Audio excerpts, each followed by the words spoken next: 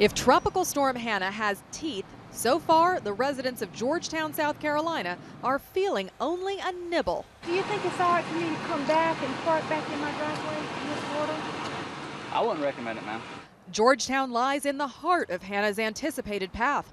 Firefighters showed me how quickly floodwaters can rise here, and officials fear residents aren't taking the threat seriously. Our response is not what we would like to see because we feel there should be more people evacuating.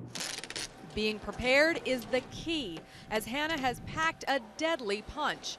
136 deaths in her wake in Haiti, where today relief supplies were flown in by the UN. The latest forecast shows Hannah has started to track slightly back out to open water. She's expected to race up the eastern seaboard. So from Florida to North Carolina to New York to Massachusetts, cities are working to fend off the floods. The bigger weather concern remains Hurricane Ike.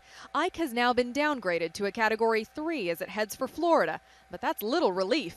I got briefed yesterday about the potential for evacuations in South Florida that might include as many as 1.3 million people.